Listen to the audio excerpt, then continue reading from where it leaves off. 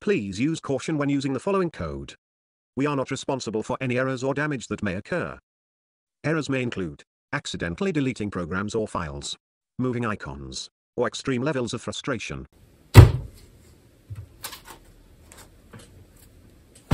Proceed with caution. All right, something fun today. Let's do some Python automation.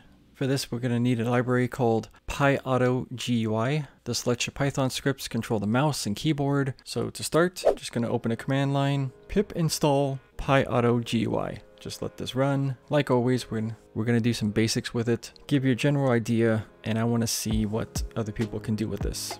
You'll see it's kind of installing a few other things, message, some other stuff like that. I'll have a link to this in the description, but this is kind of useful. Examples, some tips, some basic rules of things. Main thing is talks about some fail safes. So when you're automating everything and letting the computer run everything that you can, it's got a fail safe that you can get rid of.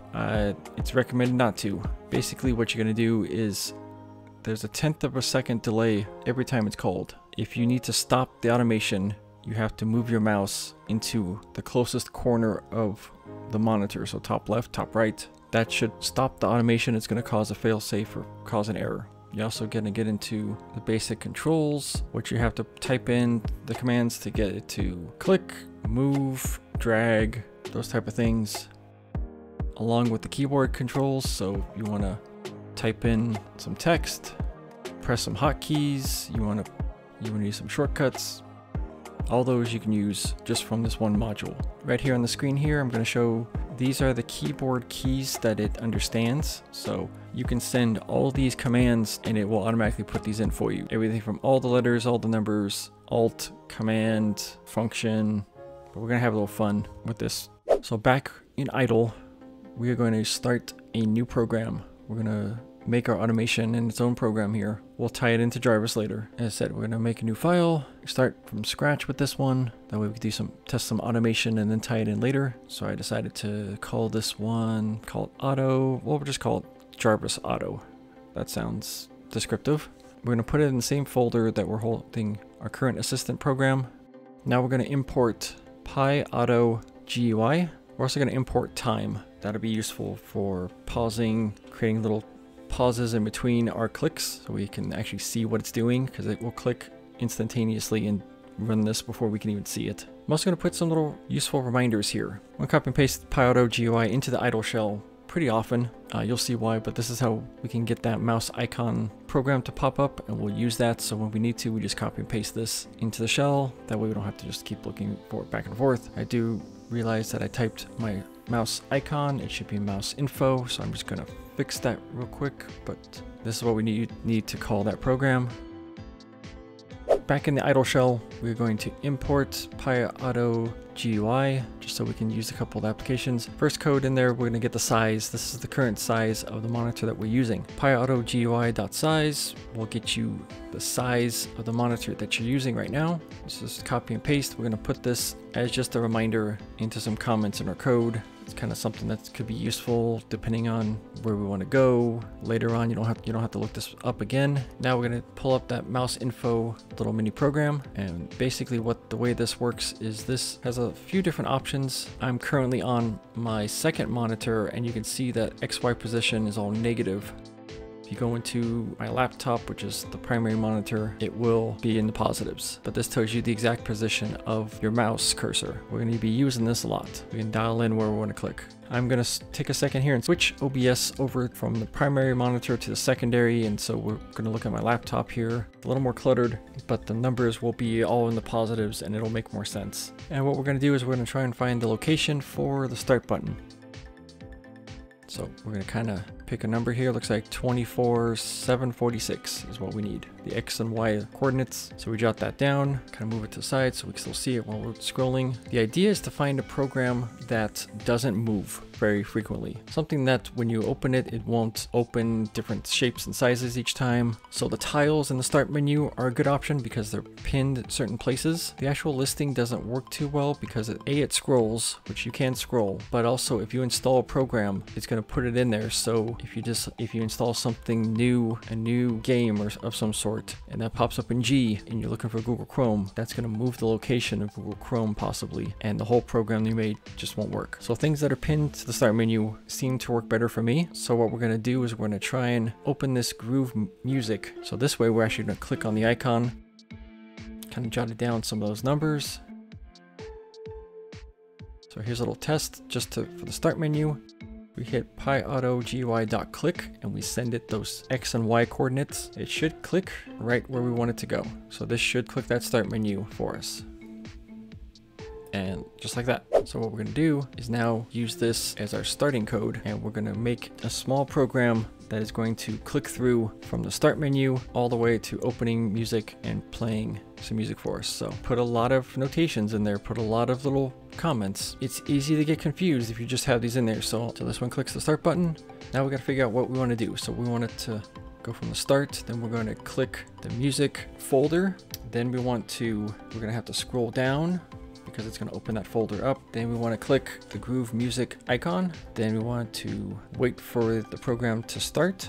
So wait for the app to open. All right, we're going to fix our typos here. We're going to click the Groove Music icon. So we're just going to basically have a few clicks to begin with. So throw this one in here, change that code to those locations to what we got before. And let's run this and see what it does.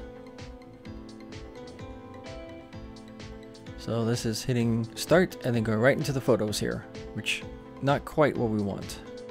So we need to look up the scrolling. So we got the click down. Now we want to scroll, which is just simply Pyautogui.scroll.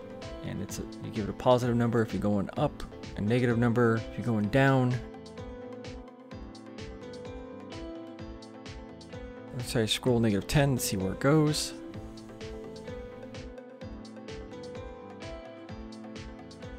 We forgot to put our time.sleep in, so it literally happens faster than we can see it. That's what happened just there. So time.sleep, let's give it half a second here, so we can at least kind of see what's going on. We'll give half a second to scroll and half a second to click, so we can kind of at least see what it's doing. And what it's doing is it clicked on the pictures, and it's opening up the pictures. So it's not going down long enough.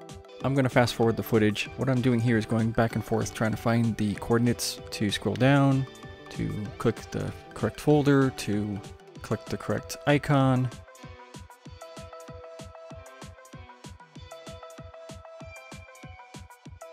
And then there's going to be even more of just going back and forth trying to click the correct buttons in the UI for Groove to play music. I'm going to fast forward through all that and show you the end result and explain the code that I got.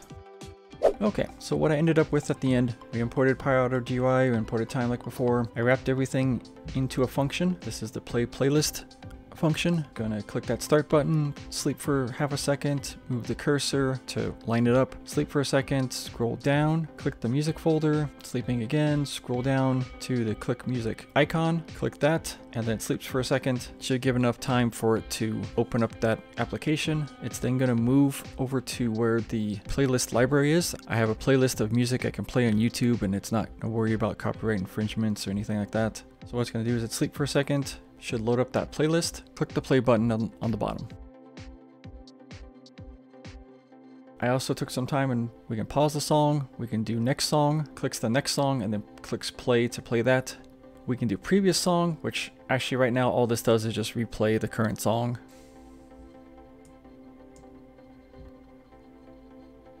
What we're gonna do is create a main function, so it's gonna do that playlist, it's gonna sleep for 10 seconds, then it's going to pause that song, it's going to sleep for half a second more, and then it's going to play the next song, let that play for 10 seconds, and then it's going to pause or stop that song. So this should be all automatic, and we're going to try it.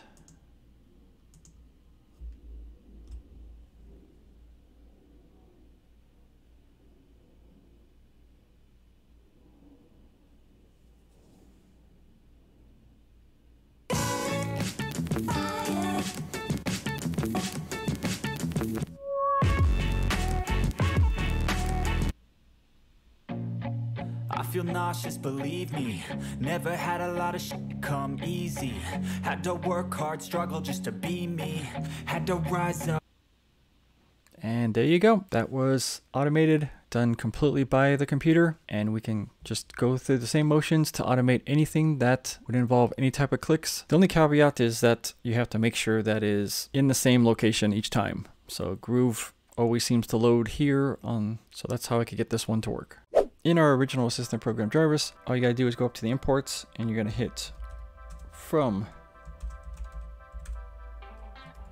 if I could spell Jarvis, auto import. If you hit star, that is going to import everything. So I want to import all those things because we can use those later. We go down into our conversation flow. We got Jarvis playing play music. So if he says, if music equals Scarlet Fire Rock, let's use that dialog flow thing we used before. We can add another else if. Because with these, we want to make sure that it's one or the other, unless we want to have multiple songs playing. Else if, or we can actually just have the else in this instance. So if anything other than those two things are said, we want to play playlist. And we'll give it and break. So that should start that playlist. Now, when it imports, it's going to pull everything in, including this main, which it's going to run. So honestly, you can comment all this out.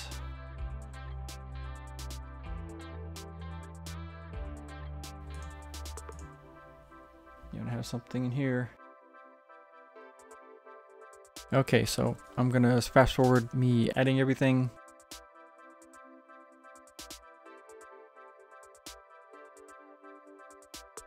We're gonna run this.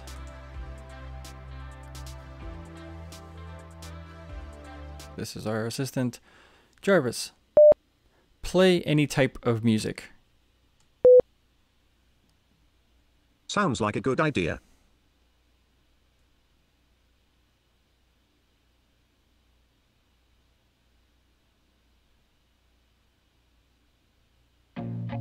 I feel nauseous, believe me. Never had a lot of shit come easy. Had to work hard, struggle just to be Jarvis, me. Had to rise up pause just so they could music. see me. Did what I had to do just to feed me. And there you go. He actually paused and started that. You can actually reword that if you want to. Pause, we'll just click that same button again. So my hands are away from the keyboard. I'm not touching anything. Jarvis, pause music. And what was left over I put towards my dreaming. But the only thing in life Alright, that Jarvis. has meaning are the Pause things music. you gotta work for, believe me. Take into your That is a very basic example of some automation. I am going to play with this a lot more. Honestly, I have some ideas of automating everything that I can with this. So stick around, stay tuned for that. And until next time, everybody have a good day. me. Take into your hands a plan, your own hands can land your own brand. And damn, I feel like no one takes accountability. They want the credibility, convincingly unwilling to put in the hours it takes to get some power. Don't be fucking sour, take a cold shower, scream until you're louder, work until you're prouder, and